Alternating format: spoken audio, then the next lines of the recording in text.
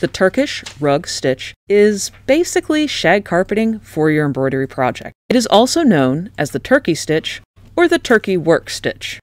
We will actually be starting on the face of our embroidery piece. In this scenario, you will not want to use an anchor knot at the end of your floss.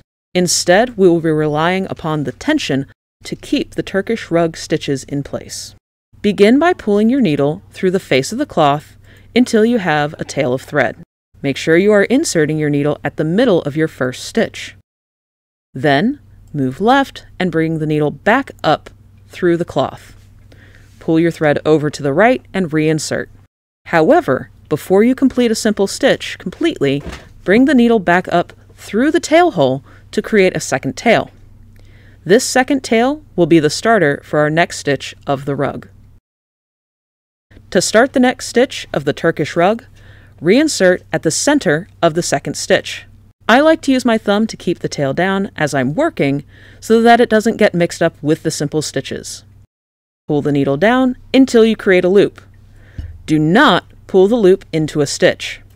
Instead, leave it slack and bring your needle back up through the end point of the previous stitch.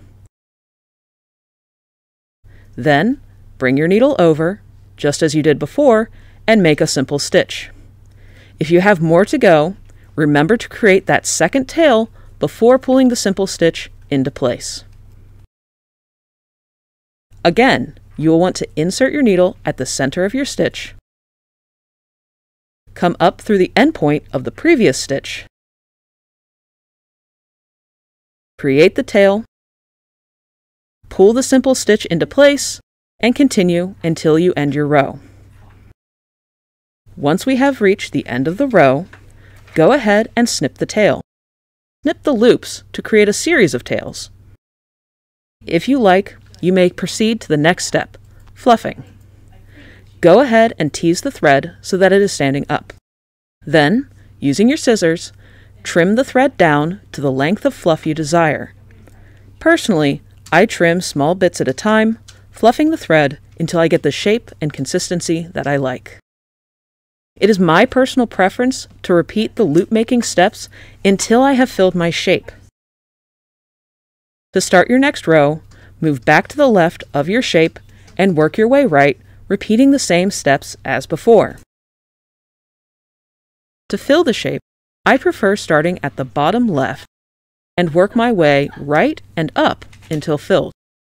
This helps me to stay organized, keep my lines straight, and avoid unnecessary knotting. As I'm working on a specific row, I find it useful to make a mental note of how many small stitches I think it will take to fill in that line. Doing so aids me in keeping track of how large I make my stitches. I try to keep my stitches around the same size to ensure an even distribution of fluff.